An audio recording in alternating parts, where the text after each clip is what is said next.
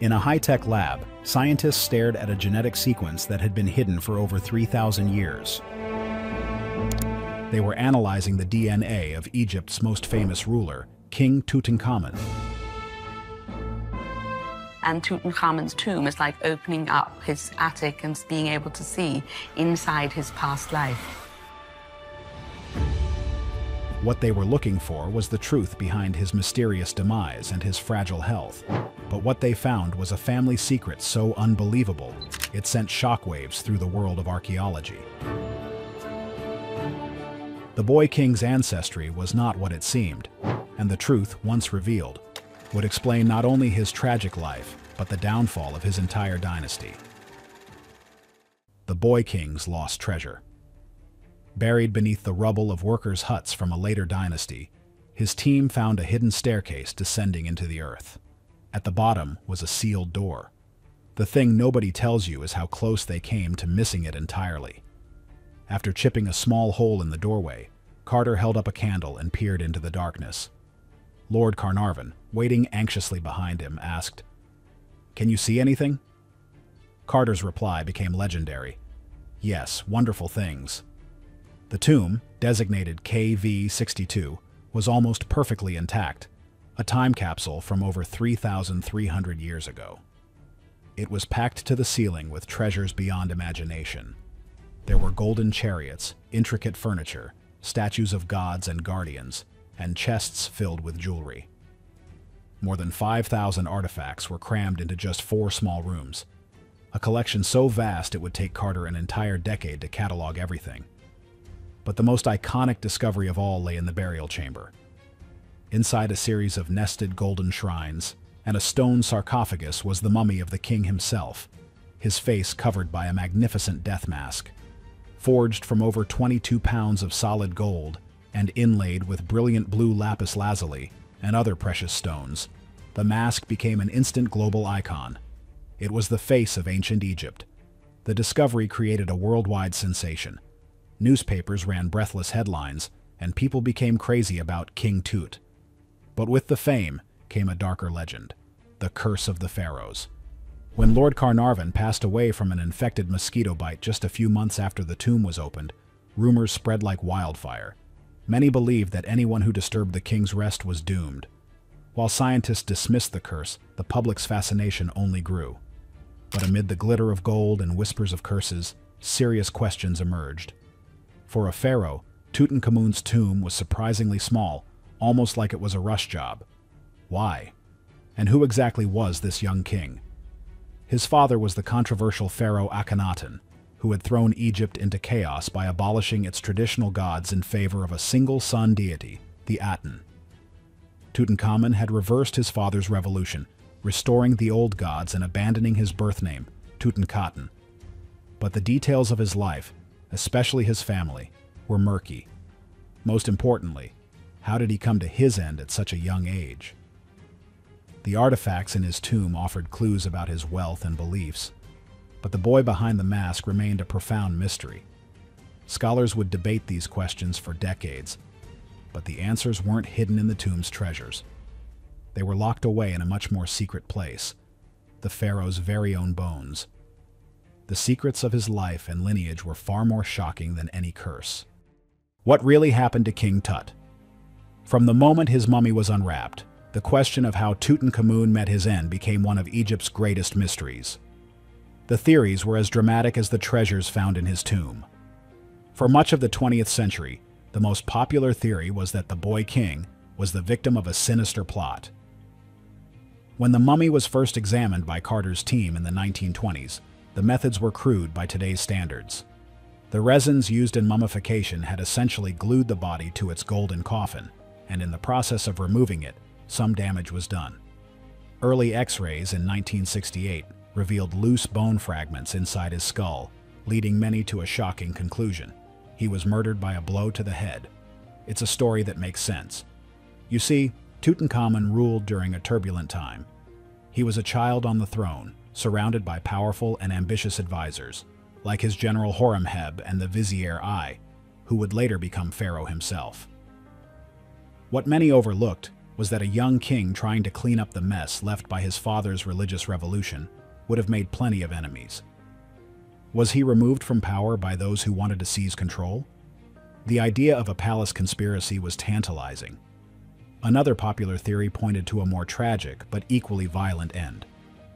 Maybe he wasn't a victim of a plot, but of a terrible accident. Some Egyptologists propose that Tutankhamun, a young and active king, perished in a chariot crash. CT scans performed in 2005 appeared to show a severely broken left leg, an injury that could have happened shortly before his passing. The idea of the pharaoh falling in a high-speed hunt, or even in battle, painted a dramatic picture. His tomb was filled with 6 different chariots, suggesting he was no stranger to them. For years, the debate raged. Was it a treacherous advisor or a tragic accident? But as science became more advanced, it began to peel away the layers of myth. The same 2005 CT scan that showed the broken leg also delivered a major blow to the murder theory. It revealed that the bone fragments in his skull were most likely the result of the mummification process or the damage done by Carter's team. There was no evidence of a blow to the head that occurred while he was alive, but not all things are what they seem. The chariot theory also began to crumble under scrutiny. The scans revealed something else, something far more fundamental about the boy king. He was not the strong, athletic pharaoh many had imagined. The detailed three-dimensional images of his skeleton showed that Tutankhamun was physically frail. He had a clubfoot, with one of his feet severely turned inward, which would have made walking difficult and painful. In fact, over 130 walking canes and staffs were found in his tomb, not just ceremonial ones, but used ones, showing clear signs of wear. He also suffered from Kohler's disease, a rare and painful bone disorder in his foot. This was not a king who could lead a chariot charge into battle. So, if he wasn't the victim of a plot or an accident, what happened? The evidence now pointed to a body riddled with health problems from birth. His untimely end was likely caused by complications from his broken leg, perhaps a severe infection, made worse by a system already weakened by malaria. But this only opened up an even deeper mystery. Why was he so fragile to begin with? The answer lay hidden in his bloodline, a secret kept for thousands of years. Tut's shocking parentage revealed. With the murder and accident theories largely put to rest, the central mystery of Tutankhamun shifted. It was no longer about how he met his end, but why he was born so frail. The clues pointed to something hereditary, a weakness passed down through his royal bloodline. To solve this puzzle, historians needed to look beyond artifacts and inscriptions. The answer could only be found in the genetic code that was still locked away inside the king's mummified remains. In 2007, a groundbreaking project was launched. For the first time, scientists would use modern DNA analysis to map the family tree of the Amarna dynasty. This was a massive challenge. You see, extracting usable DNA from 3,000-year-old remains is incredibly difficult. The hot Egyptian climate is brutal on genetic material, and the risk of contamination from modern humans who have handled the mummies over the last century is extremely high. The team, led by famed Egyptologist Zahi Hawass, took bone tissue samples from 11 royal mummies believed to be part of Tut's family, including Tutankhamun himself. They also sampled 2 unidentified female mummies, known as the Elder Lady and the Younger Lady, who were found in a separate tomb. The goal was to build a reliable genetic family tree and finally answer the questions that had lingered for decades. Who was Tutankhamun's mother? Was it the famous Nefertiti, his father's principal wife? And could genetics explain his numerous health issues? For 2 years, the team worked in dedicated ancient DNA labs, using state-of-the-art techniques to piece together the fragmented genetic code. The suspense was immense. When the results were finally announced in 2010, they sent a shockwave through the entire world. The science was conclusive. The DNA confirmed that the mummy known as KV55 was indeed his father, the pharaoh Akhenaten. The Elder Lady mummy was identified as Queen T, his grandmother. But the most stunning revelation of all was the identity of his mother. She was the mummy known as the Younger Lady. But here's the unbelievable part. The DNA analysis proved that the younger lady was not only Akhenaten's wife, but also his full biological sister. This was the shocking family secret that had been hidden for millennia. Tutankhamun's parents were brother and sister. This single discovery explained everything. The royal family's tradition of close kin unions, meant to preserve the purity of their divine bloodline, had a devastating biological consequence. Tutankhamun was the direct product of this tradition, and he paid the price for it. His clubfoot, his bone disease, his cleft palate, and his generally weak constitution were all classic symptoms found in the children of such unions.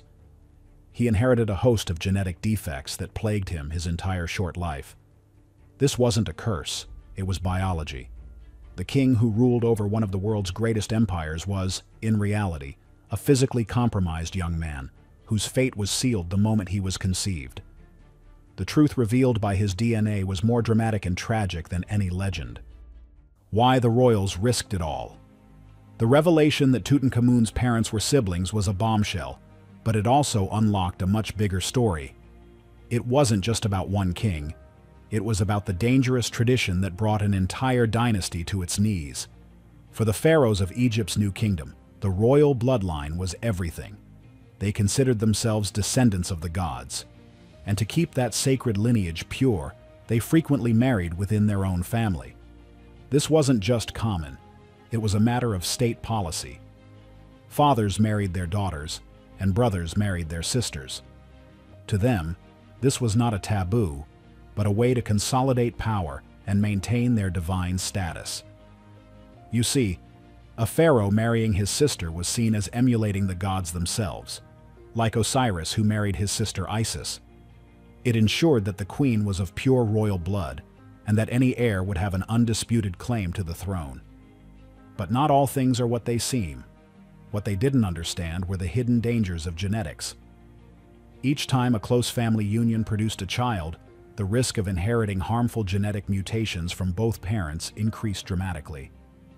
Over generations, these genetic defects accumulated, creating a ticking time bomb within the royal family. Tutankhamun was the explosion. His fragile body was a living testament to the price of his family's traditions. His health problems were not just his own, they were the inherited burden of his ancestors. What many overlooked is that this genetic decline also explains the tragic end of his own line. In his tomb, archaeologists found 2 small coffins containing the mummified remains of 2 premature baby girls. DNA analysis confirmed they were Tutankhamun's daughters. Neither survived, likely due to lethal genetic abnormalities inherited from their closely related parents. Tutankhamun and his wife, Ankhesenamun, were half-siblings, both children of Akhenaten. The story gets even more desperate. After Tutankhamun's passing, the 18th dynasty, one of the most powerful in Egyptian history, effectively collapsed. With no living heir, his young widow Ankhesenamun made a desperate move, writing a letter to the rival Hittite king, begging him to send one of his sons to marry her and become pharaoh of Egypt. She wrote, "I am afraid." She was right to be. The Hittite prince was dispatched, but was taken out on his way to Egypt, likely by someone who wanted the throne for themselves. Soon after, Tutankhamun's powerful advisor, Ai, took the throne, followed by the general Horemheb. The royal line of Akhenaten and Tutankhamun was finished. They were so despised for Akhenaten's religious heresy that later rulers tried to erase them from history, chiseling their names from monuments. This is why Tut's tomb remained hidden for so long. He had been intentionally forgotten. The quest for divine purity had ultimately led to the dynasty's ruin, leaving a legacy of disease and decay. Did the pharaohs understand the devastating price of their traditions, or were they blinded by their quest for divine power? Let us know your thoughts in the comments below. Don't forget to like and subscribe for more secrets from history.